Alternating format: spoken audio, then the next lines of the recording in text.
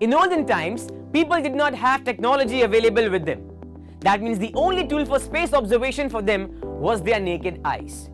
That means certain conclusions that they made were not correct.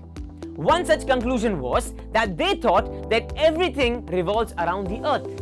And we know for sure that is not the case. So there was a person named as Nicolaus Copernicus.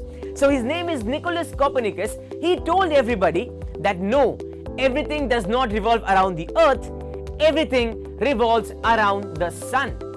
And whenever everything revolves around the sun, it revolves in a circular orbit. And whenever it revolves in a circular orbit, it revolves with a constant velocity. Okay, but later on, after some time, there was a person named as Johannes Kepler. So Johannes Kepler said that I agree to you when you said that everything revolves around the sun.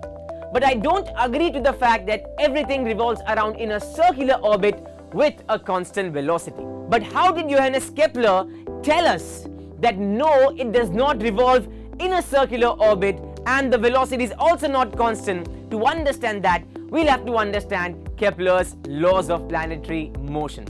So let's start with Kepler's first law.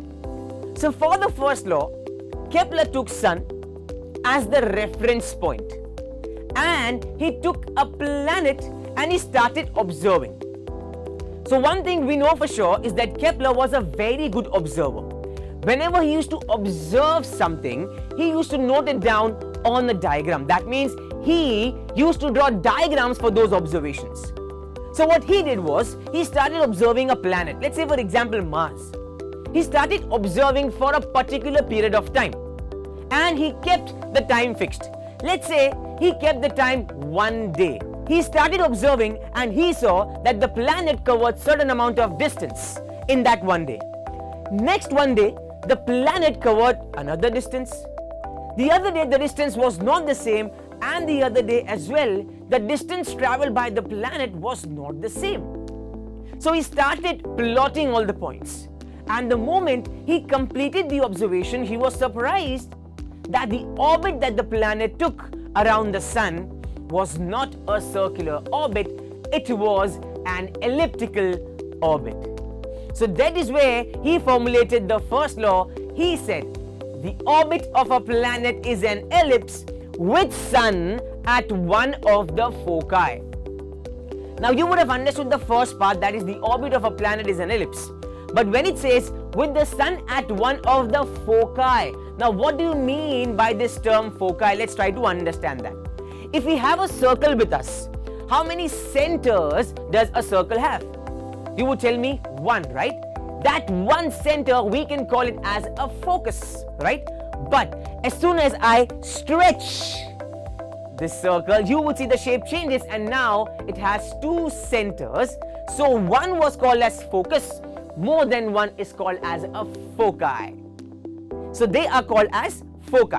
Now when we have sun, the sun can be on either one of the foci. It is not going to change its position, right? So sun is at any one of the foci. So this completes the first law, that is the orbit of a planet is an ellipse with sun at one of the foci. So this is Kepler's first law. Now after completing the first law, he had this diagram ready with him. After looking at the diagram, he started to do something with the diagram, and again he came up with certain conclusions. What he did was, he took the planet, he took the center of the sun. Now when he took the planet, he drew a straight line between the planet and the sun. So what is this line? The line joining the planet and the sun. Remember this, the line joining the planet and the sun. Now obviously, when this planet will move from point F to point E, this particular line is going to sweep certain amount of area, right?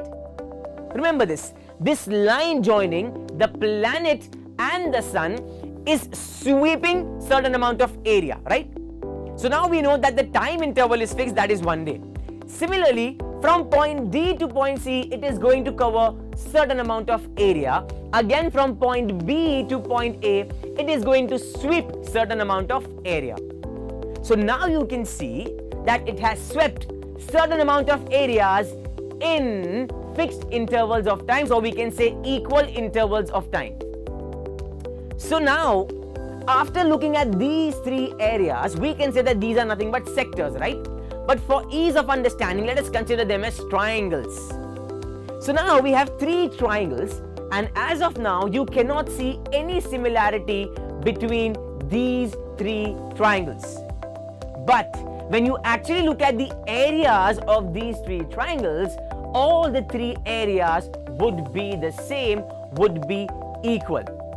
That means if you try to accommodate one triangle into the other, it would easily get accommodated, and this is how he came to know that the line joining the planet and the sun sweeps equal areas in equal intervals of time.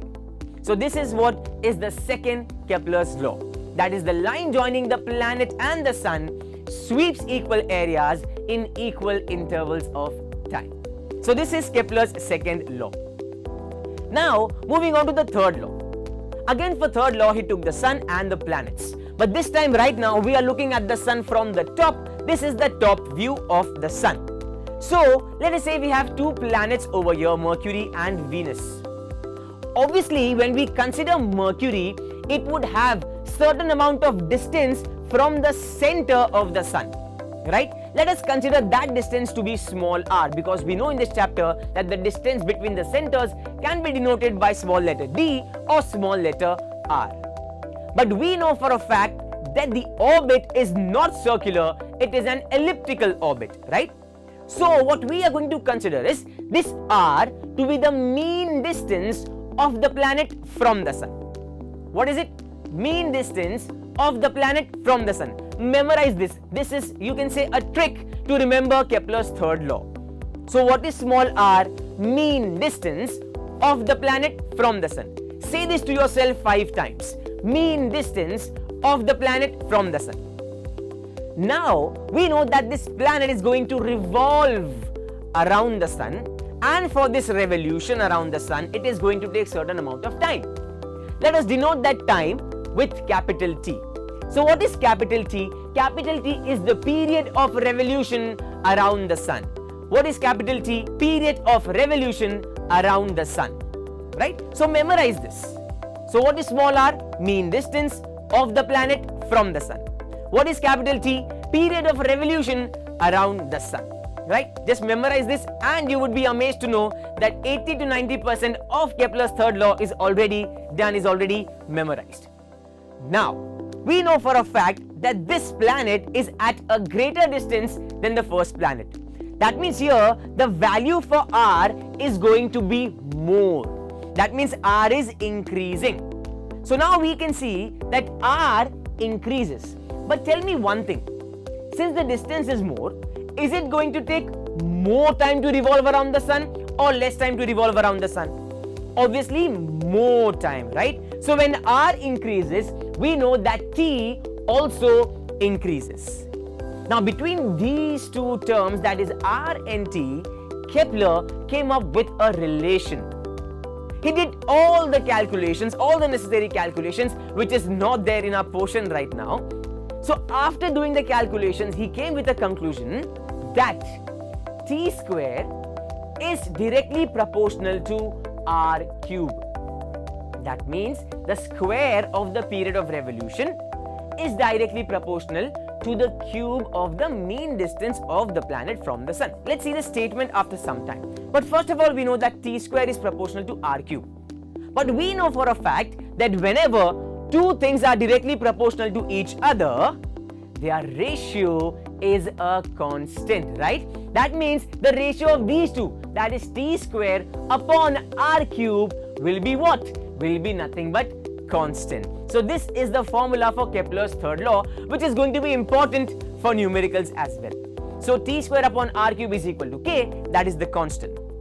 Now again, we know a trick to remember Kepler's third law. What we have to focus is we have to focus on the relation, that is t square is proportional to r cube. So first of all, what is capital T? It is the period of revolution around the sun. What is small r? It is the mean distance of the planet from the sun. So there you can see it is square, right?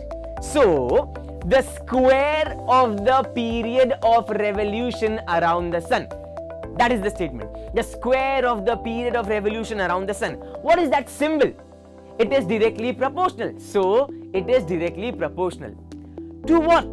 To the cube of the mean distance of the planet from the sun. So that is what we are supposed to write. To the cube of the mean distance of the planet from the sun. So what is the third statement? The square of the period of revolution around the sun is directly proportional to the cube of the mean distance of the planet from the sun. So this was Kepler's third law, and I hope that you are able to remember the Kepler's third law. Now since we are done with all the three laws, let us quickly revise with all the three laws. What was the first law? The orbit of a planet is an ellipse with the sun at one of the foci. What was the second law? The line joining the planet and the sun sweeps equal areas in equal intervals of time.